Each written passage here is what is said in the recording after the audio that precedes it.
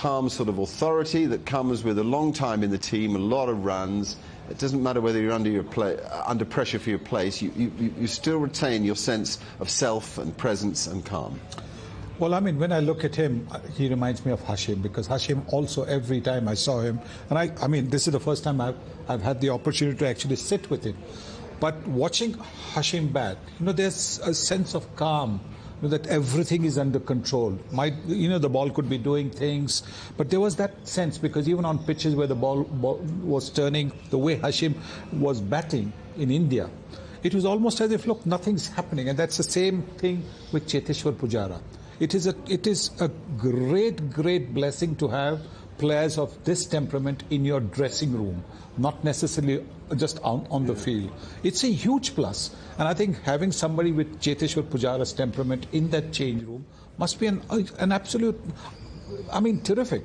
Because there are, in international cricket, several moments of tension, several moments where, people are wanting to do this, that, or the other. But when you have somebody, who's going to be thinking about it calmly, giving a measured opinion, a measured view, it makes a big difference. Did you work on the Zen mind?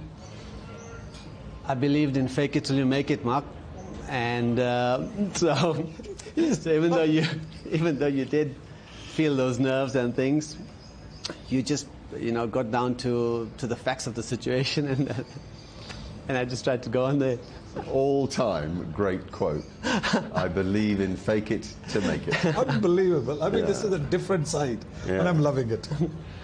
I tell you, the two of them have got the cheekiest sense of humour you can imagine, and beware, you put a step out of line and they're onto you super quick. Okay, so you didn't particularly work with any side of mental improvement or mental structure. It was already inherently a part of your game. Mark, it's hard to answer that. I do feel that people have an intrinsic nature that they've brought up with.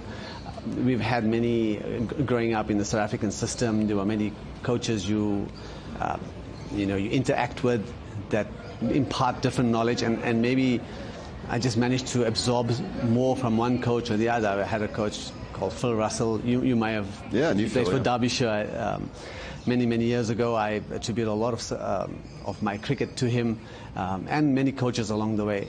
And the mental game comes naturally to some guys and rather than others. So I'm scrambling to try and explain it. But we know one of the batsmen who I really enjoyed watching initially and then playing with was Jacques Kallis. You had a look at his mental preparation, his mental game. He may not have spoken a lot in the change room or outside the change room, but he was somebody who you learn by observing. And I tried to observe him. And what were the standouts for you in Jacques' whole demeanour? Yeah, it was exactly as Sunny said. He was very measured. He prepared exceptionally well. And you use the facts that are on the table. For example, on this type of wicket, it's a difficult wicket, but not that difficult. The fact that 4 or 5 people in each innings have managed to get in means that you can get in. So that already tells you, hold on, if I just apply myself, a touch of fortune here and there, I can get into this wicket. Now what happens after that, you can't control. So it's the old cliche, control what you can control, the controllables. And that's what I took from batting with Jacques and having the great fortune of playing with him for many years. And then obviously when you watch around the world, mentioned on air yesterday, Rahul Dravid, another player who when I watched, I got the sense of what Sunny is saying, guy who's really focused on what he wants to do, leaves the distractions aside, and I think that makes a successful top order batter, because when you batting at the top order is the hardest thing to do. I used to wonder how. Go on. I'm interested. I used to wonder, like Graham Smith, he's captaining the team.